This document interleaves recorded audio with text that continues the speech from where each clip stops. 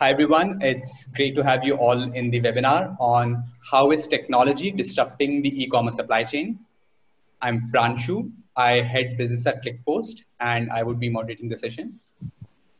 Uh, Before we begin, I just want to set the framework of how we'll conduct this webinar.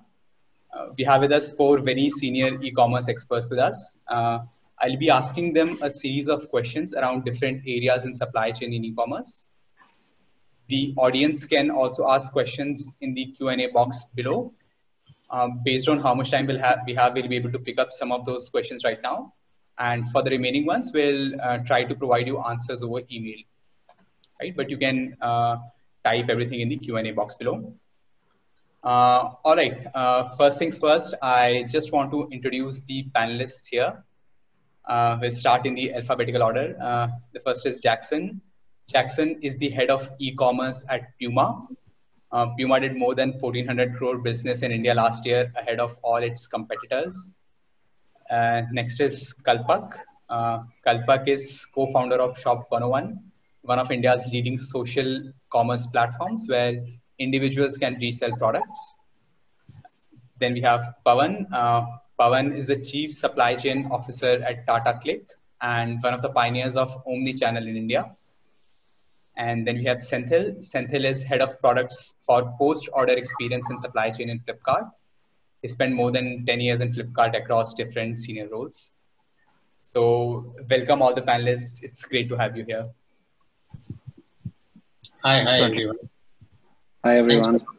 Thanks Panshu for the introduction. All right, I think we can get started. So the entire conversation would be divided into 3 sections. We'll start with the demand and warehousing part. Then we'll move on to logistics and post-purchase experience. And then finally, we are going to cover returns, right? We'll start with the first part, which is demand and warehousing. And my first question is for Kalpak. Kalpak, so everyone is talking about the next billion users, right? And companies have seen more than 100% year-on-year increase in e-commerce user in tier 3 and tier 4 cities. So since you have a large customer base in these cities, can you talk about how is the buying behavior of people evolving in these smaller cities? And how does the e-commerce unit economics work out? Sure, Pranshu. I think a very interesting question and specifically a trend that we are sort of seeing strongly. So I'll answer this question basis what we are seeing at Shop 101. So as you spoke, if you take the top 20 cities and actually remove them, 70% of our sales actually comes from the cities outside top 20, which is a clear reflection of that basically Bharat or tier 3, tier 4 is actually moving online. Right. Behind this, we are basically seeing 3 key trends, which in our view is actually driving this this behavior. To start with, I think first and foremost is the internet penetration in the country. Right. I think if you look at the numbers over the last 2 to 3 years, in 2018 we had around 400 million internet users, whereas right now that number is roughly around 700 to 800 million. That is just doubled, and predominantly the majority of growth has actually come from tier 3, tier 4 and even beyond, right? And that's just not it. It's actually, in addition to that, what has also happened is the amount of time that the consumers are spending on internet is also doubled. Or even more than that, right, in different segments. And majority of this amount is actually spent on social media as well as other video platforms and e-commerce and other categories, right? So that's one of the key trends that we are seeing, which is actually driving a shift in the online to an offline space, offline to an online space, sorry. Second thing that we are seeing, and which we have interacted with consumers also as we speak to our users, resellers, is that the range and the variety in tier 3, tier 4 is actually very limited, right? If you look at the product specifically in categories like fashion, etc., it's very difficult for a end retailer to actually keep the variety that can be available online, right? And it's not, and the consumers in tier 3, tier 4 actually aspire for that and actually want those products. Which is difficult otherwise. So, and they're also ready to sort of spend money to get, as long as it's a value for money product. So that's a second trend which we are seeing in buying behavior. Lastly, I think if you look at the country, right, our country is such where the taste changes every 50 kilometers. It's fundamentally a very diverse country where the taste and the usage patterns vary a lot. Whereas the shop 101 model actually fits in beautifully. In this case, our reseller is actually able to curate the product basis the need of the consumer, basis the local demographics that the reseller comes from or the buyer comes from, right? And he's able to share those products with the buyers on WhatsApp, Facebook, Instagram, and other social media channels like ShareChat, and make a sale, right? Um, in addition to this, what also happens is that in tier 3, tier 4, there is a very strong trend towards going to the shop and saying bhaiya aur dikhao, right? In terms of the material, more and more people go are used to actually going to the shop and looking at different products, so they miss that experience on a normal e-commerce platform. Well, what resellers and what shop 101 we have been able to solve that is that reseller has been able to actually provide that experience. It's in case because reseller has been able to solve the questions, push the products to the buyers, and make the sale, which actually in one way if you look at it, it's like you going to the shop versus the shop coming to you, right? And that sort of driving the behavior of purchase towards online. um, I think that's sort of the key areas on buying behavior. Secondly, I think the second question was around unit economics, right? Yeah. Unit economics, I think all the other experts also here would sort of answer that, has been a challenge for e-commerce over the past few years, or actually till now. And I think there are three key drivers that I see behind unit economics. One is just the type of categories that are being sold. Second is the customer acquisition cost. And third, because of which we are talking here, is the logistics, which plays a very, very crucial role in unit economics.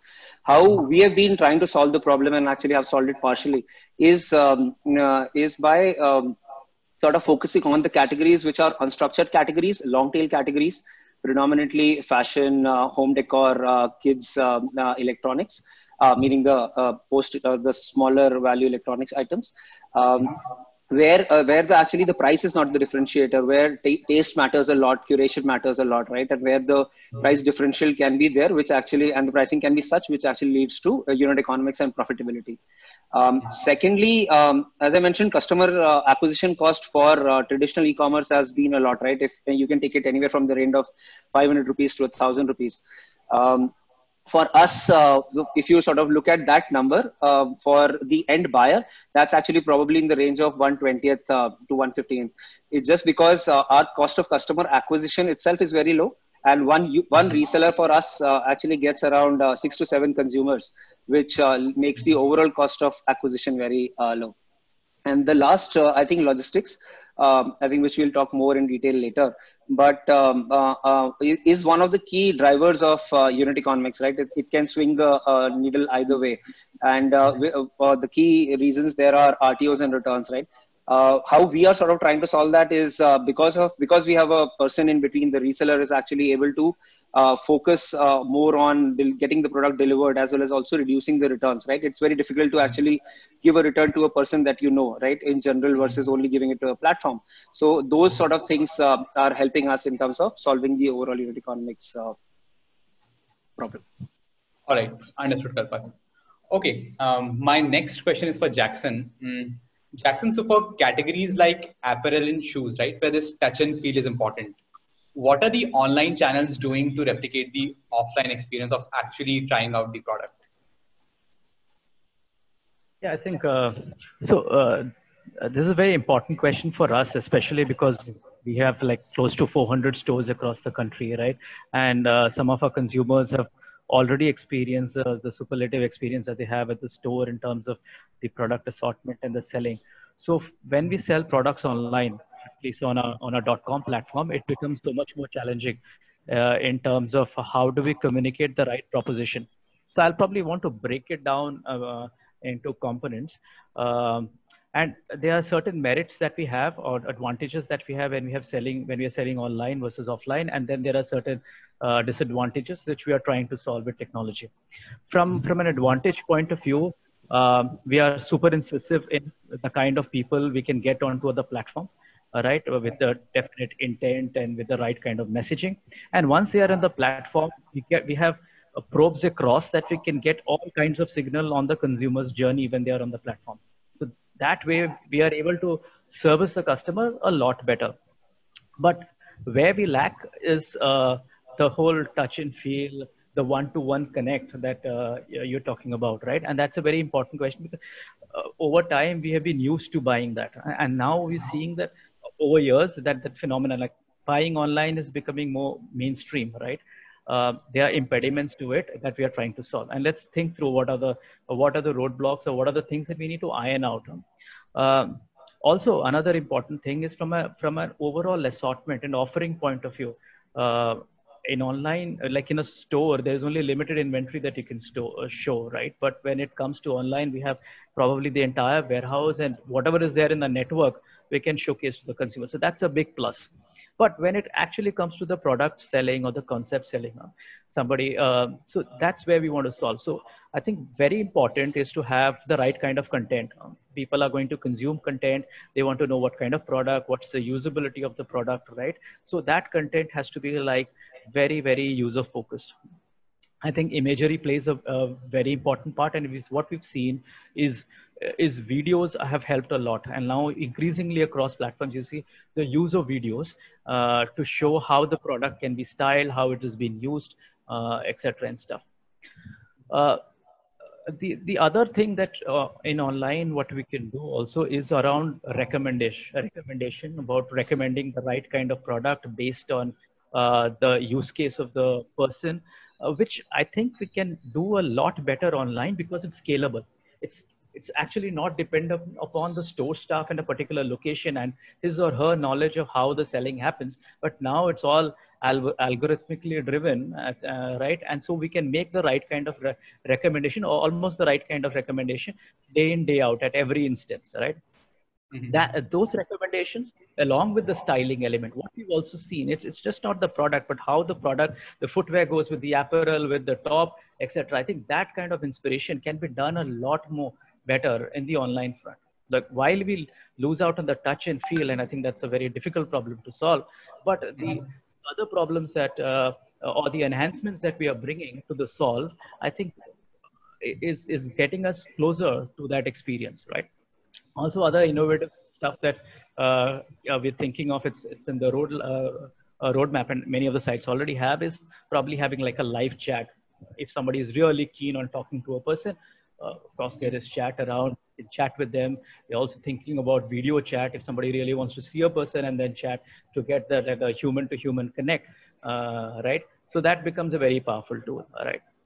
Other stuff like augmented reality to see how the product fits in your foot, or how it feels when, or how it looks when you're wearing it, magic mirrors, all those kind of stuff. No, those augmented reality stuff are other enhancements, but they are more like deep tech kind of stuff that can be done. But I think some of the basic things that can be done is around the right imagery, content, sizing guides, right?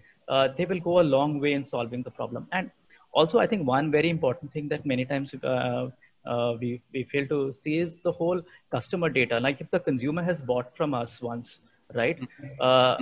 If you have gathered enough data about the customer, the next time we just have to make the right recommendation. Because sometimes in fashion apparel, based on the cast or the way the product is molded, sometimes the fitments can change. So I think it then becomes very important for us to intelligibly make the right recommendation for that product. Right?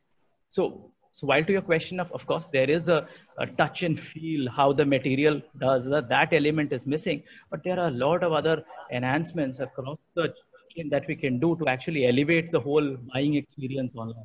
And that's where we are working towards, one step at a time. And we've seen the results over time. All right. So Jackson, these videos and augmented reality sort of things that you talked about, do you think that in these categories you've seen a clear decline in returns in cases where you've put up a video instead of an image, or allowed customer to actually see how he'll look? Yeah. So I think the returns, I think the biggest problem around returns, whatever, there are multiple factors, and we can probably go deeper into that if you want. But the biggest reason for returns, especially RMA, which is somebody opened the box and said, "Oh, this doesn't work for me," is the fitment, right? And something like an augmented reality cannot probably solve that problem. It can be done only with the right sizing guides. And if it's an existing user and you have enough data about the user, then you're making the right recommendation on size and fit, right? Understood. Yeah. Also, there are other tools that if you have your body contours, etc., it can help you get the fitment. We are actually exploring some of these solutions. Yeah, of course, then some of these deep tech really help on that front also. But I think the low-hanging fruit is about the right measurements and the content, and then we can All right. go up the notch there. Understood. All right. My next question is for Senthil. So Senthil, we have taken two questions from the e-commerce side, now one from the logistics end as well. So prediction of estimated delivery date is critical to drive conversions on the site, right? And it also helps in reducing customer queries. So during these times when there are so many variables in place, have you introduced new factors to sort of estimate this delivery date in a better fashion? Any changes in algorithm that you've made? Yeah. So like Pranshu, you mentioned, right, the delivery time estimation is important for two factors. One is buy time affirmation, which is leading to conversion improvement by providing a better delivery time to customer. Secondly, it is also during the execution of the order, the delivery time becomes more important in terms of keeping the customer intact in managing his anxiety and if there's any disruption, giving a early information to him to solve that is important. Right? So from our side, we'll be looking to sorry, I can't hear you clearly. Can you slightly move towards the mic? Yeah. Sorry, is this better, Pranshu? Sorry about that. Yes, this is better. Thanks. So I was talking about delivery date. Delivery date is an important factor for both from the buying decision-making perspective, which is leading to conversion, and secondly from the order delivery process, where certain elements, certain cases where customer will have a high level of anxiety in terms of when to get an order and all those things. Thirdly, from a supply chain perspective, there are possible disruptions that can happen, which can be unpredicted, right? So giving a yearly delivery delay communication to customer is also important, right? So this is how the importance of the delivery timeline looks like. But now from algorithm perspective, what we did is, if you look into the major part of moving an inventory from all the way from the warehouse to the customer, the majority of the time it is going to spend is in transport, right? Which is so I am breaking down these into two processes. One is control process and one is exposed processes. Transport form into the exposed processes, right? Transport contribute to roughly 70% of the time of the delivery. Right? Now, transport, since it is an exposed process, predicting the transport time comes from two areas for us. One is doing the mining the data and looking at what is the time duration it takes for a product to move from one node to another node, and then and secondly the real-time feeds, which is possible disruption that can introduce in the supply chain. Like for example, it could be all the way from a climate change to something like a bridge is broken down and the traffic is piling up. Those kind of information is also important for us to do that. So from the EKart side, what we have done so far is one is having a prediction mechanism in terms of transit times, right? While all other processes are being controlled and it is well designed and monitored and it is kind of standard, we see the disruption happening more on the transport side. For that, we have prediction algorithms in place. And secondly, real-time information feed, mining all the way from the climate data to getting inputs from various channels about the disruption possible is also taken as a second input in order to provide a supply to provide the estimated time to customer. Thirdly comes the real last mile part. Last mile part is it contributes to the roughly 10 to 50% of your delivery timelines. In the last mile part, it is more about when will I get the delivery time in the hands of the customer. It is more last mile is more about the time on a day prediction compared to all other problem statement that I mentioned, which is more about delivery date prediction.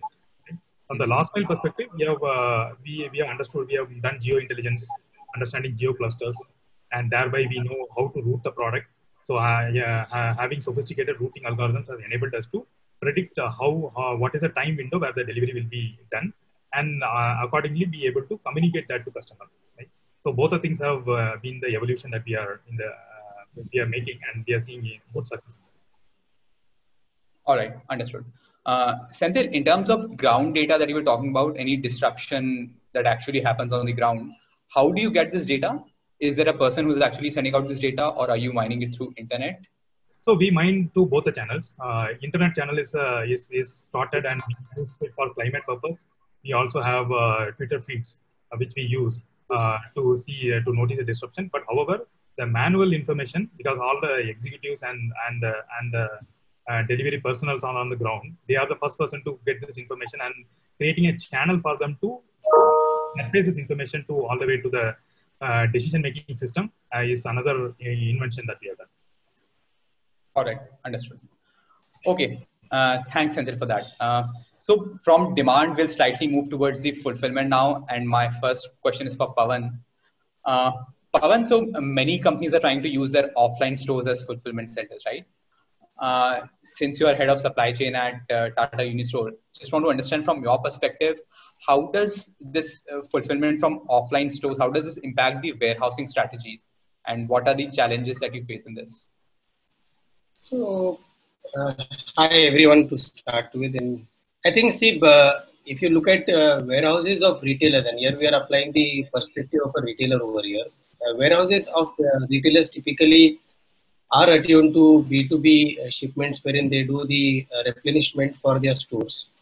Other than that, most of the retailers have also started the B2C shipments, and the inventory is earmarked for e-commerce operation per se.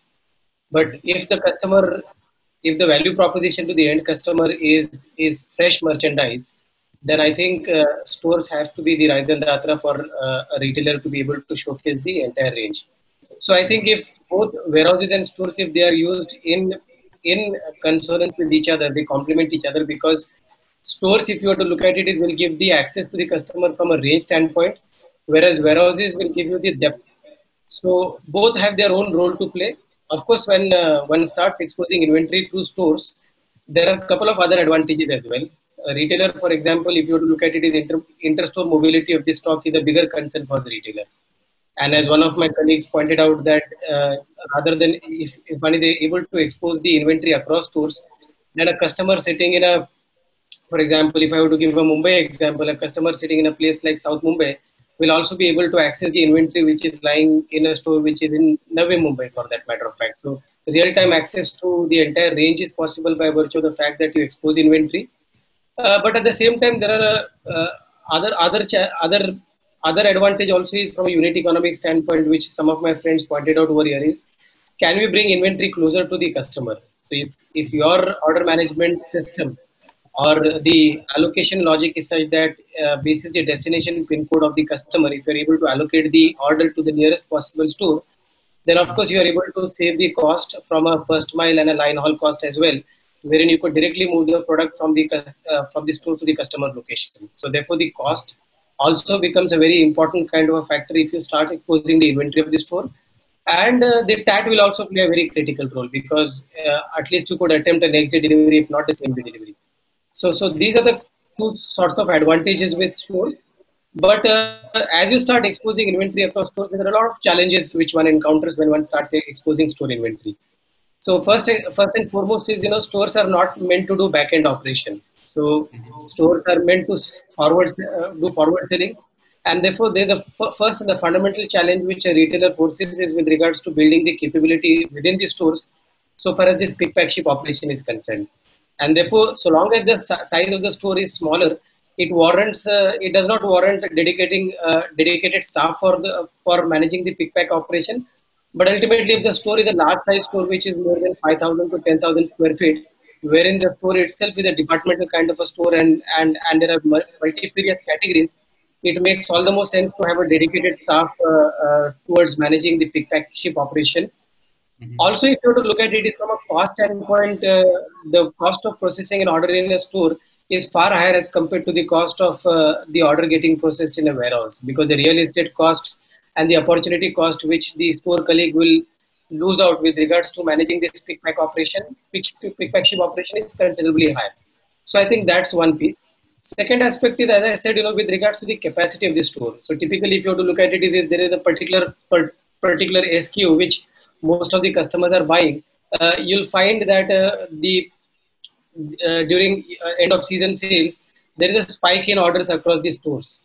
So therefore, it is extremely important that one should not start with one or two stores, but one should try to expose the inventory across stores so that one is able to throttle the orders basis the processing capacity of that particular store. I think that's the second challenge, and the underlying thought process over here is that you expose as many number of stores as possible so that you're able to throttle the order volume across stores basis their processing capability and processing capacity. Third aspect is when you start exposing the inventory across stores, typically retailers have this tendency to expose the inventory across multiple marketplaces. So by virtue of the fact that most of the stores carry the ratio packs, most of the fashion retailers for that matter of fact, so therefore the depth becomes a bigger kind of a challenge over here, and therefore the rejects at these stores are pretty high. If the because you don't run deeper so far as the particular SKU is concerned, and therefore real-time inventory syncs become a very critical factor over here.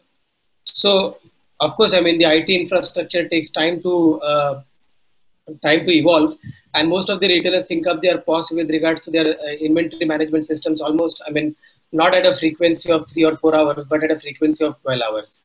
So in this kind of a context, one sort of a solution is that one has to arrive at a safety stock and expose the inventory with a safety stock in mind when the inventory is getting exposed to online sales. Fourth aspect is with regards to the returns now. I mean, so if you were to look at it, is the non-delivery returns, which whether it's a prepaid return or a COD return, or whether it's a return which is a customer-initiated return. So typically, if a retailer is using a marketplace kind of a model to expose the inventory, then of course the product moves back to the origin. And if you were to look at it, is coordinating across a multiplicity of stores from a return standpoint becomes a very challenging kind of an affair. Standardization of QC processes across stores becomes a challenging kind of an affair, and therefore extremely important that you need to have your IT systems and processes geared up to ensure that at least the return shipments move to a centralized location. And the centralized location can be a warehouse in this context, because with the advent of GST now, the interstate mobility in any case does not attract a CST or a interstate mobility tax. So I think that is something which has to be thought through. Last but not the least is the systems. So a store manager or the store staff, when he or she is processing the order, he has to toggle across multiple systems for order processing, for inventory depletion, and for billing in his system as well, so far as the inventory depletion is concerned. So I think that's the other challenge which typically store colleagues struggle with. And I think availability of a single point interface so far as processing of the orders and inventory depletion will become a critical factor as brands or as retailers start exposing inventory across multiple marketplaces. Because typically, if you start exposing inventory across multiple marketplaces, then the store colleague has to go to their URLs, open their system, process orders across them, and then once again come back to pause for their own store billing. So I think these are the sort of challenges, but the advantages which we have foreseen by virtue of the fact that retailers have started exposing inventory from the stores is that almost 60 to 70% of the orders typically come through stores only. And lastly, the pricing factor has to be in control, because if you were to look at it, is warehouse inventory in any case is -2, -3 inventory, so there is less of pricing control. But when store inventory starts getting exposed, retailer would like to exercise the pricing control as well. So I think pricing control also will play a very critical role, so as to provide the seamless customer experience of having shopped that particular product online as well as offline. Okay, understood. Yep. Thanks, Pavan, for that. I think that takes us to the end of the first session, and we have a small poll for the audience. I'll just open it up. So, audience, you can probably see a poll in front of you. You can start to answer these. And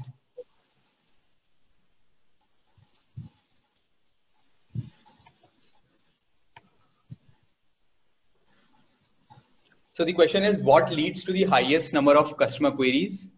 Is it delay in dispatching goods, or B, fake delivery attempts, or C, actual delivery delay beyond the commitment date, and D, lack of tracking updates? We'll just see what the audience has to say.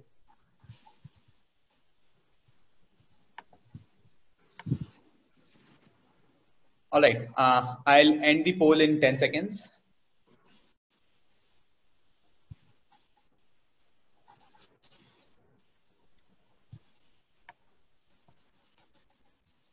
All right. I'll share the results. So according to the audience, the lack of tracking updates is the biggest reason that leads to highest number of customer queries. And this is closely followed by the fact that by the second option, which is actual delivery date beyond the committed date. These seem to be the biggest drivers. That's what the e-commerce experts in the audience think. All right. So now we'll be moving on to the next section, which is logistics and post-purchase customer experience. Before that, I would just want to take 1 minute to talk about the organizers of the webinar. It's Inceff, EKart, and ClickPost. ClickPost is India's largest logistics intelligence platform, helping companies like Shop101, Puma, Nykaa, PharmEasy, etc., to reduce RTOs and improve customer experience. EKart is the supply chain arm of Flipkart Group. It's among the largest e-commerce networks in the country, catering to multiple brands with a wide array of supply chain solutions besides Flipkart. And Inceff enables fashion brands to improve sales velocity through smart merchandising and by exposing 100% inventory across offline as well as online sales channel. So thanks so much to the organizing companies.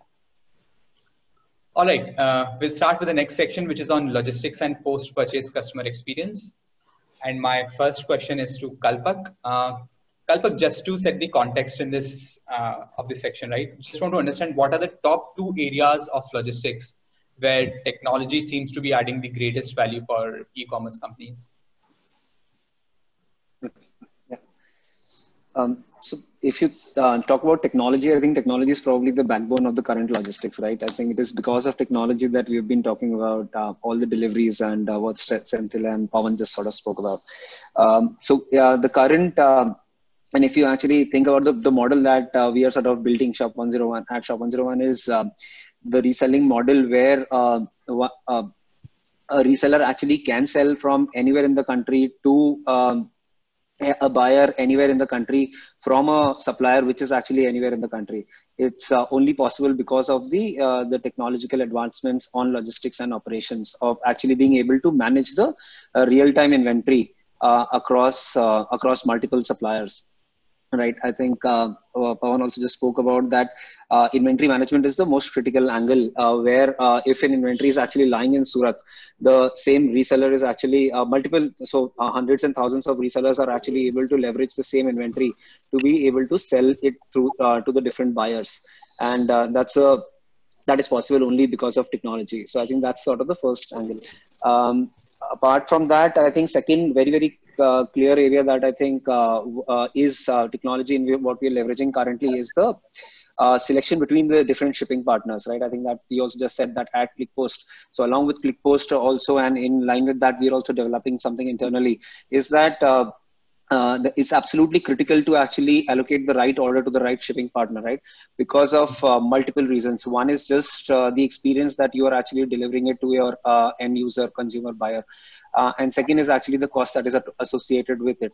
So technology is playing a role where we're building different at an order level what 3PL should be selected basis the difference performance at lane levels as well as also the cost that is associated with it. So looking at even second degree signals.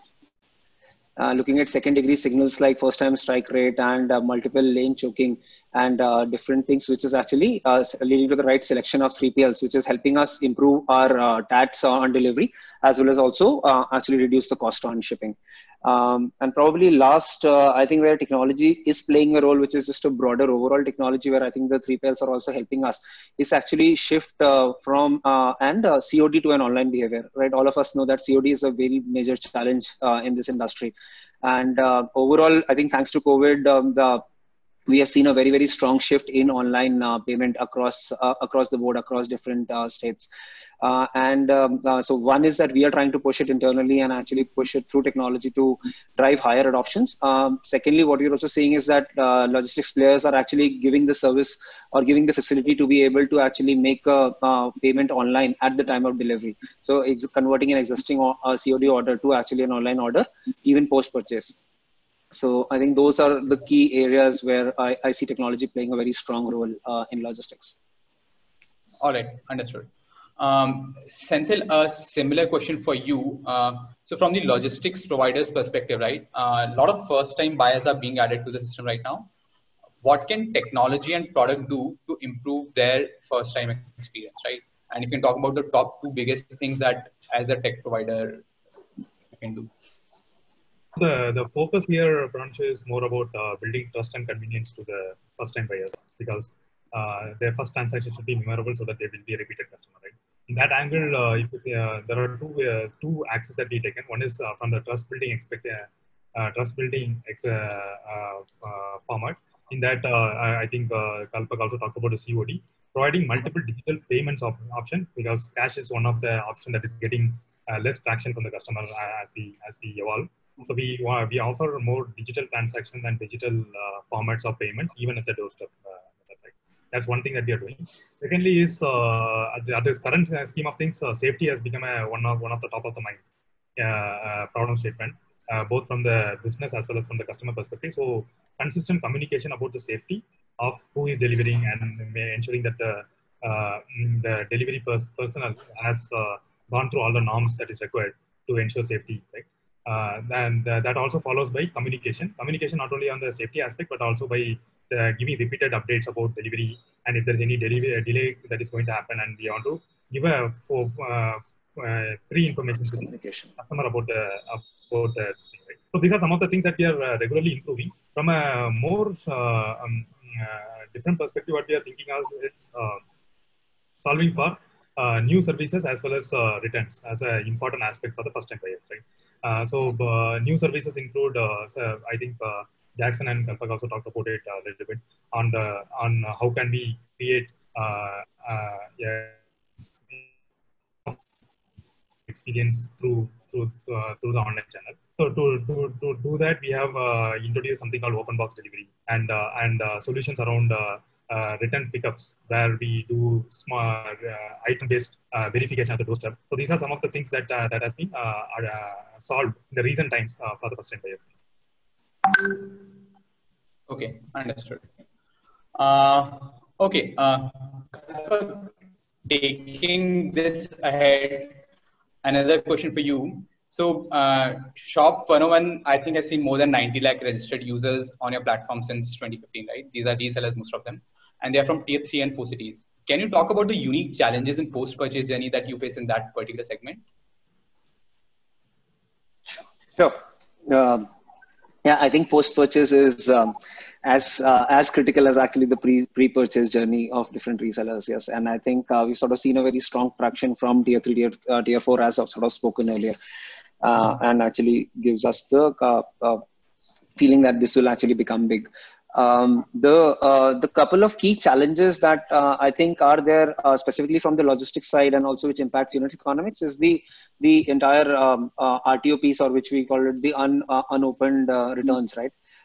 Is I think that's sort of one of the most important issue, and also the challenge that the resellers also face. So I think that how we are sort of solving with technology is we're sort of building RTO model as well as also an address model based on machine learning. Here, what we are trying to do is actually gather all the information or the data points that we have with respect to a certain order, which is basically the history of the reseller, the category in which that order is, basically the pin code from which it is picked, to the pin code that it is delivered, the 3PL that being selected, and multiple other data points, which actually gives us the predictability of RTO at the time of when the order is placed. In addition to that, what we also do is actually with all the historical addresses as well as also the address basis public information, we actually have developed a model which actually predicts the accuracy of the address at the time of placing the order. So once we actually get this probability, what we do is we actually surface the orders where the probability is bad and where the chances of delivery is very low to the resellers to actually be able to confirm the order and actually put the right address, or actually the phone number or the pin code, one of those things, right, which actually leads to a improvement in the overall delivery. I think that's one of the key areas that we are focusing on in terms of improving the post-order delivery experience for the reseller, as well as also impacting the cost on for our side. Secondly, I think one of the key things is in the entire post-order journey is this entire vernacular piece, right? Where as you move down to tier 3, tier 4, vernacular plays a very, very strong role. The penetration of English is actually significantly less. So the one way in which we sort of solve it is actually getting the reseller in between, right? Which actually helps us solves the problem for the buyers because the reseller is able to understand the language. Apart from that, what we've also done is actually we've created the app in 8 languages, at least the basic sort of functionalities which are there, which helps the resellers being able to transact onto the platform in a vernacular manner. Post that, what we're also trying to build is actually the capability to get the entire post-order journey in vernacular, which is basically starting from sending the SMS about the orders, different tracking that happens about the orders, as well as also any customer segments, customer calls. So I think customer calls are still sort of already covered, but other areas is I think on the vernacular side is that we're trying to develop. Yeah, I think these are the two most critical post-order pieces that sort of we're seeing where the challenges are there. We're sort of also focusing on that. In this also, I think then another angle that comes is the entire non-delivery report or basically the failed attempt or the failed deliveries, right? Where as you go deeper into the heartlands of the country, the challenges of failed delivery increases. I'm sure Senthil and everyone else also is completely aware about that, right? So I think that is an area of focus for us where we are trying to solve for the information flow as seamless as possible between the 3PL to the reseller to the buyer, actually in a smooth fashion, so that the attempt can be made, the subsequent attempts about delivery actually can be made strongly, either through a WhatsApp communication or through an IVR communication or an SMS communication. So I think those are the post-order things that are critical and which we're working on. Yep, makes sense. I think both the points about vernacular, having vernacular things in place. So doing that language localization to make sure that local customers are able to understand those tracking messages. This is something which is very critical. And also the point on managing failed deliveries and automating the process. I think that plays a very critical point in driving your logistics costs. Absolutely. All right. So before my next question, I'd like to share a quick stat that was done by Adobe on US customers. So it was observed that in April, the number of orders which were placed online and picked up at stores, those increased by 208% for the US consumers. Right. So while a lot of it might be due to the COVID impact, I think click and collect model is something which might increase in India as well. So I just want to take opinion of Pavan. Pavan, what do you think about the click and collect model, and do you think it's scalable in India? So I think so far as click and collect is concerned, and as you cited the example of US, I think there's this retailer called John Lewis in UK. In case of John Lewis, the click and collect contribution is to the extent of 35% of their overall sales. So I think that's high as it goes in that part of the world. But click and collect, if you were to look at it, I would like to divide this problem statement into two types. One is it is trying to solve the problem of speed as well as it is trying to solve the problem of convenience as well. And speed and convenience can be achieved both put together, provided the fact that if the product which the customer wants to buy is within the vicinity, is available within the store which is in his vicinity or within his catchment. I think then click and collect becomes a very killer kind of a proposition, saying that, I could go and collect the product within 2 hours from the store near my particular, in my catchment. Second aspect is the power of click and collect is also, as my friend spoke about the fact that the high cost of returns, which is RTO or CIR for that matter of fact, the customer can choose to go to the store, open the packet, and if he's not satisfied with the product, he can return the product then in there itself. And typically most of the retailers, at least in our case, we have the choice of either the customer getting the retailer credit note so that the sale is retained, there is no reversal of sale at the retailer end, and he gets a credit note which is nothing but a currency which he can trade off for a period of about 6 months validity. So I think that becomes a very good kind of a proposition wherein you are able to reduce the number of returns, But that's a very sweet spot which is very difficult to achieve. As I spoke to you about the fact that the ratio packs and the depth running low in stores. So therefore, typically, if it is within the retailer ecosystem, it is the parent to feeder which works to a great extent. So parent to feeder, what I mean to say is that inventory could move from a warehouse to a store and the customer can collect it from the store, or inventory could move from store to store and the customer can choose to collect it from the store. I think in both this kind of a proposition, wherein the click and collect is within the ecosystem of the retailer, the post-purchase experience can really be controlled.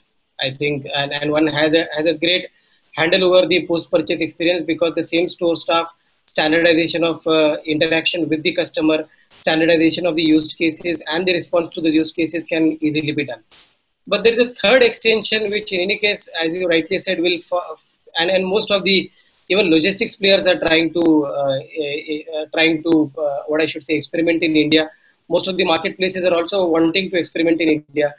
When you have a third party agnostic or I should say brand agnostic kind of a store, like a Kirana store where you could go and pick up the stuff. So I think that's also a third kind of a proposition or a rendition to a click and collect, wherein you could save a lot of cost in the last mile, because the last mile cost to the extent of 30 to 40% can be saved if the customer can be prompted to come to a particular location to come and pick up the stuff.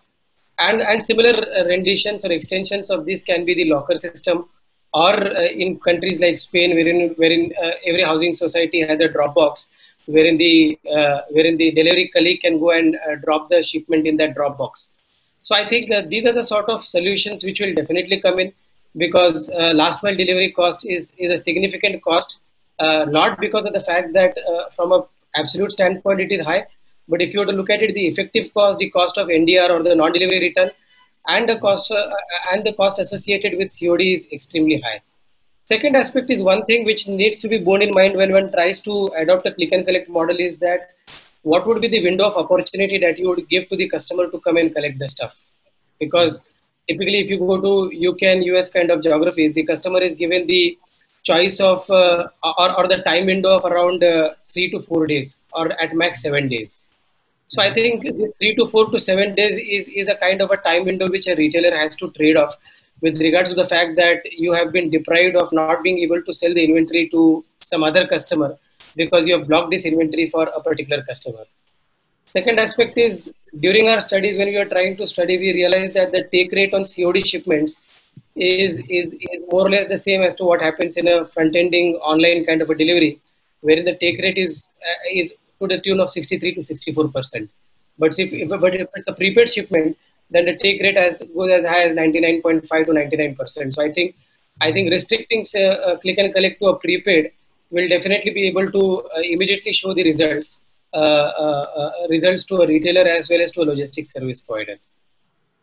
Okay, understood. All right, thanks, Pavan, for that. We'll pick up an audience question now. Jackson, this question is for you. What is the percentage of growth that you're expecting from e-commerce this year compared to last year? And what percentage of the overall business do you think is going to come from online? Unmute myself. Yeah, so post the lockdown, actually what we've seen is actually I was discussing with some of the colleagues here in the panel that we've seen strong growth in online. There's days in which we see close to 2x of the sale that we have done from the past, the same time last year. So I think there is tremendous momentum that we are seeing in the online front. But the challenge on that side is logistics and fulfillment, right? From an overall perspective, I think we will continue to see the momentum for the rest of the year, but our biggest challenge still remains warehousing and how to get the products delivered. From an overall perspective, I think Puma for us, like 50%, close to 50% of our business was already online. So I think this number to keep growing, and we'll probably have more digital avenues of actually reaching out to customers, and some of the solutions that we've already discussed. Some of the other panelists discussed from how do we get our store inventory live and more active and get consumers in the locality to actually buy from a neighborhood stores. So all these mechanism once come into play, I think the digital medium of actually discovering Puma products and getting the products delivered will overall increase. So I personally, I see the momentum up north.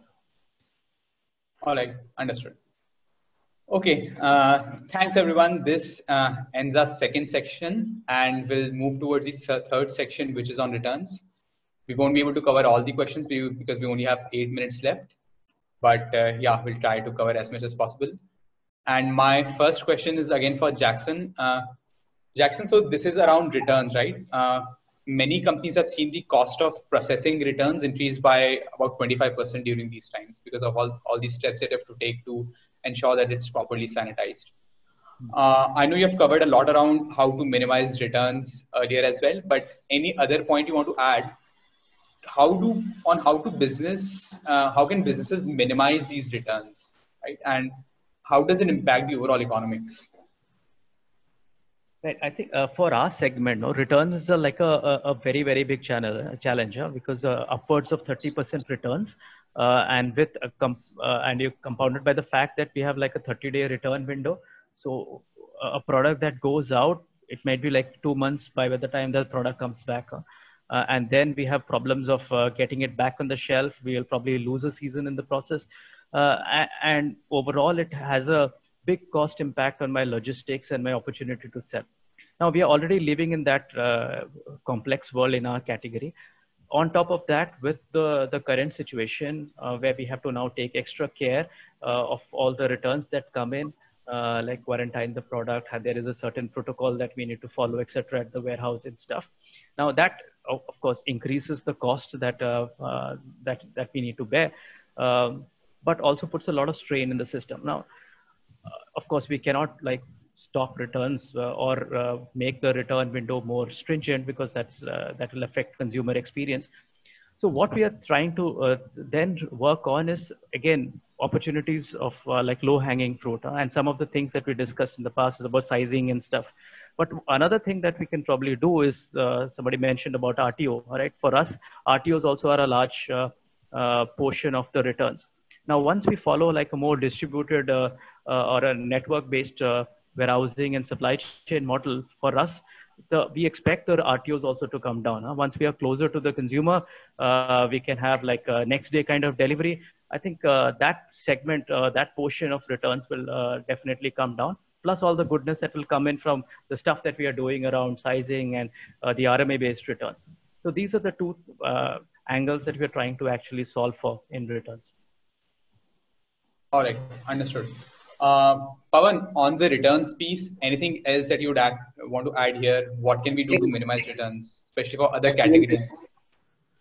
I think in the interest of the time, I'll try to break this returns into two portions. One is the customer journey and the seller journey.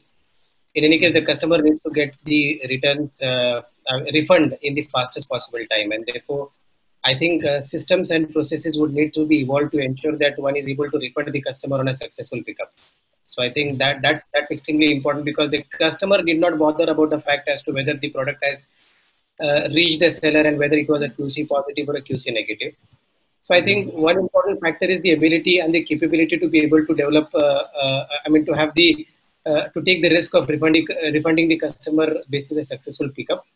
But at the same time, trying to evolve processes which would help mitigate the losses also in this kind of a process. Because like, since we are discussing footwear over here, in case of footwear, 42 to 43% of the returns are used products.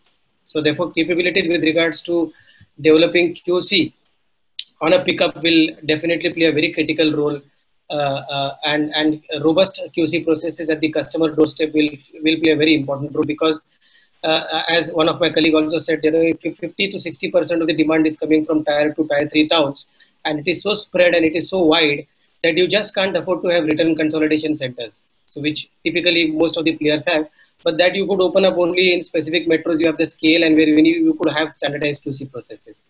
So therefore, I think that will become extremely important. And last but not the least, the working capital exposure which the seller is exposed to, because if the return cycle is more than 30 days, then I think it's not a win-win situation for the seller in the process. So therefore, I think logistics systems and operations would have to be geared up in such a fashion, at least in our context, wherein we run a many-to-many model, we make it a point that we are able to deliver the product back to the seller within 30 days. I think that will play a very critical role, and more importantly, giving visibility to the seller, with regards to the product and with regards to the different stages of the order journey as well. Because today, typically, if you have to look at it, that sort of visibility is missing across the value chain. I think, and I think expedited deliveries will play a critical role on the return side of it. Okay, understood. All right, thanks, Pan, for that. I think we'll move on to the final question of the session now. There are 3 minutes left. All right, my last question is to Senthil. So, Senthil, this is around the delivery models, right? So, Aramex has experimented with things like delivery crowdsourcing in the Middle East. What alternative models do you see evolving in India going ahead in the next 2 years? It's an interesting question, Pranchu. I think Pavan also talked about it, about click and collect model when he was talking about it. So what we have done so far and what we see how the industry is evolving is, Pranchu, is the e-commerce deliveries have been increased in the last 2 to 3 years, right? And catering to that through captive logistics is not going to be scalable method to any kind of logistics arms. So having partners in the model becomes much more important for us. So in that angle, we have experimented many of the models. Some of them has become successful, like I think Pavan talked about the Kirana model, right? So Kirana model is one of the successful model that we are seeing, where we have participation with Kirana stores who can in turn not only act as a pickup location, but also can also do the last mile delivery through their minimized workforce, which is catering to the small set of community that they have confidence on, right? And we also see that the experience on this mode has not been deteriorated. It is in part to what we see in captive logistic method. So that's one successful model that we are seeing. Secondly, we also have augmented new delivery partners. And in the recent times, you would have seen Uber participating with EKart in terms of delivering during the COVID situation. And we also have other agencies, transport agencies like Uber, and we are also having some experimentation on auto while delivering the product. And that also seen yearly success from our side. What we have not seen as a great success from the customer side is about pickup from hub or pickup from store perspective, right? Those things we have not seen very high traction from the customer yet. Just because that customer may not, one is finding the location for the customer is tedious. Secondly, to find out the window where the customer has to step in has also become somewhat cumbersome for him. Thirdly, alternatively for customer, anyway, the doorstep delivery is happening at the doorstep, right? So there was much less concern for me. So these models have been successfully employed. We also experimented with crowdsourcing. Crowdsourcing, the major concern that we see is that the safety or the background verification process that we have in order to ensure a standard delivery process to customer has become a challenge in terms of managing a crowdsourced workforce. So what we have pivoted is slightly into a model called managed crowdsource model.